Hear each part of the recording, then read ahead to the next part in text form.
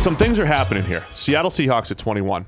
As I've mock drafted to the Seattle Seahawks in the past, before we rejigged the board, this felt like a great place for them to attack edge. Yes. To help Frank Clark there. Now, we've moved some of those edge defenders down as we have more information on them. We've moved a few safeties up. We have. 2 safeties who have legitimate free safety skills make up 2 out of the next 4 players on our draft board. So the next players on our draft board, wide receiver J.J. Arcega-Whiteside from Stanford, Cody Ford, the guard/tackle from Oklahoma. We always know Seattle could use some help on the offensive line, but the 2 safeties, Nasir Adderley from Delaware and Darnell Savage from Maryland, legit free safety skills. Yeah. Earl Thomas is gone. They play this cover 3 scheme everybody's trying to duplicate. They need a true free safety. Yes. What if they go free safety here? What if? I mean, if you really are high on these guys, and we are high on these, I don't think Tedrick Thompson, Delano Hill, Bradley McDougald is really stopping me from attacking that position in the draft with how valuable we've seen it be in that defense. So I'm going safety.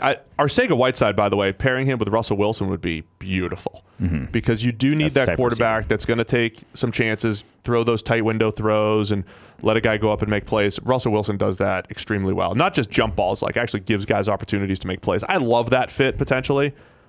But, man, I'm looking at this defense. Nasir Adderley's free safety skills are great. Darnell Savage's athleticism is great. Now I just don't know which one to pick. You got to, Steve. Your clock's ticking down. The Ravens are sitting there at 22, ready to hand in their card. I have 10 minutes here. All right. I'm going Nasir Adderley from Delaware. He's going to step in at free safety for the Seattle Seahawks. He has the type of range to be at least 80% of Earl Thomas, which they haven't had every time Earl Thomas has been hurt.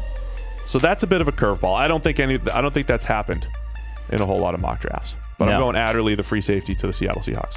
And like I said, the safety group there is not stopping me from drafting a safety if I think Nasir Adderley has true center field skills. And I mean, he does. We've seen it at Delaware. Freakish range, freakish burst to cover the seam there in that cover 3. I think he's a fit for that defense.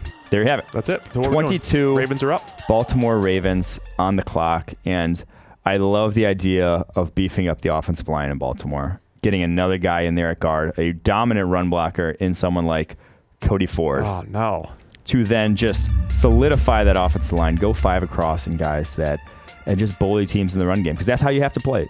We've said the run game's not as valuable, but when you can utilize your quarterback in a system that the Ravens ran a season ago, you saw how much that can transform your rushing attack to a viable. You're never going to be the Kansas City Chiefs with a rushing attack in the NFL. You're never going to be that level of offense, but you can still run a top 10 offense with a run-heavy approach. And with Lamar Jackson, I think that is the way you want to go. Receiver gets devalued in a system like that. Offensive lineman gets valued. Cody Ford, the best offensive lineman available on our board right now, is the pick. You're all 22nd on our big board, so 22nd to 22nd. The perfect value. That is perfect value right there. You are all about that build in the run game. In Baltimore, or at least buying into it. Yes. If you're gonna commit to it, then completely buy in. So that part makes sense. That's leaving me with some question marks here. The Houston Texans at 23. I really did just you took our last first round tackle or guard off the board. There's a first round center remaining in Elton Jenkins. But you got Nick Martin. Yeah, that's probably the one. Nick Martin's at center, right? Yeah. So Houston, who we continue to pencil in at least an offensive tackle, most likely an offensive tackle, now has no good first-round options. The next guy on our board is Greg Little. We have a second-round grade on him. I don't want to stretch and reach for him. It has left a couple interesting scenarios here, though.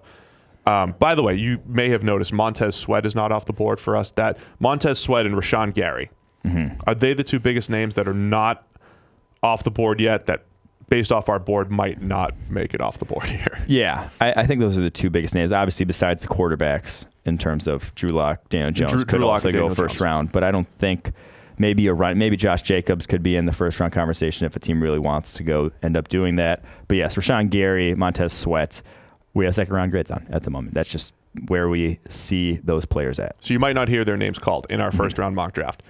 I'm going to debate right now for the Houston Texans between J.J. Arcega-Whiteside, big-bodied receiver, opposite DeAndre Hopkins, with Will Fuller still in the, not in the slot, but still as that deep threat. Yeah.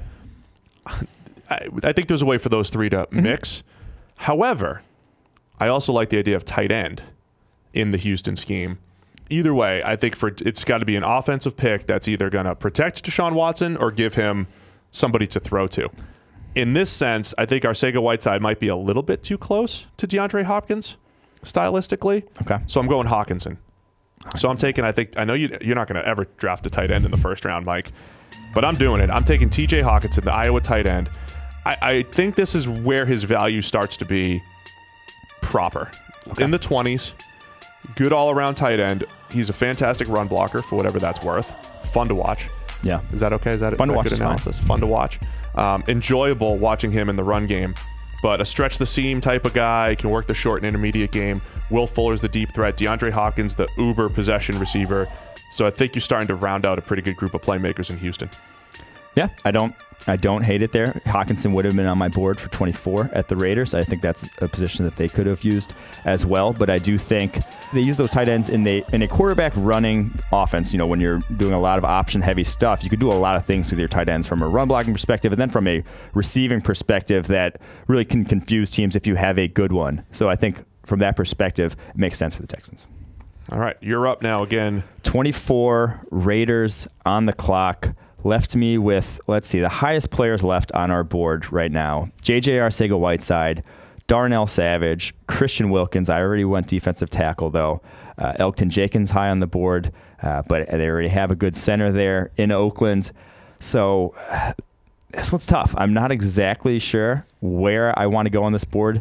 Darnell Savage doesn't make a ton of sense after you sign LaMarcus Joyner. Already have Carl Joseph on the roster.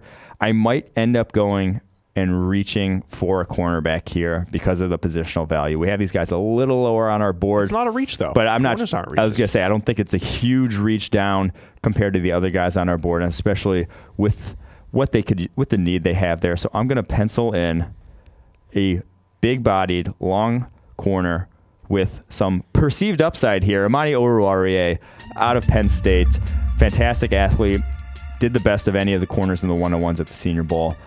Very smooth hips. Some projection, did not have the highest grade last season for Penn State, but I love the traits translating to the NFL. And again, a guy who might not have it year one, but I think can develop into that guy down the road in a value position for Oakland. Definitely like Oruwariye. And again, if you're building long term, you know, look, our analytics guys would be saying the whole draft board is going to be QBs and corners in the first. If a guy's a second round corner, move him up to the first from a value standpoint, then it's not a bad pick because we put a second round grade on him. That's where I'm kind of leaning right now with the next pick at 25 for the Philadelphia Eagles.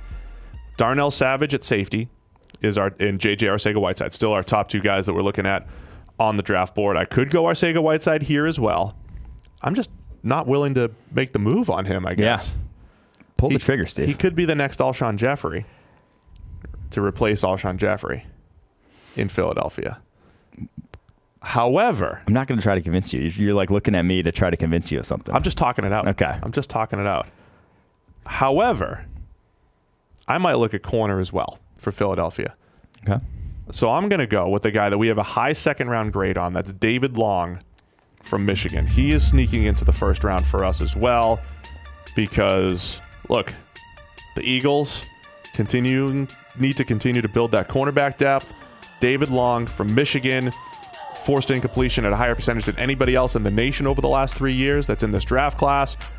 I'm going David Long for the Eagles. I'm leaving a couple first-round grades on the table to go get the cornerback. I love David Long. I think if you bring Ronald Darby back, you're not comfortable enough with Sidney Jones, Rasul Douglas, those young guys yet from what we see them on the football field to pencil one of them in and feel great about them as a starter. David Long, in my opinion, probably the second best man coverage corner in this draft class. Although he's a little undersized. I don't love that, but maybe if you want to keep him, start him off in the slot. I think he is that talented in terms of what he can do athletically that man coverage, even at his size, is going to translate to the NFL.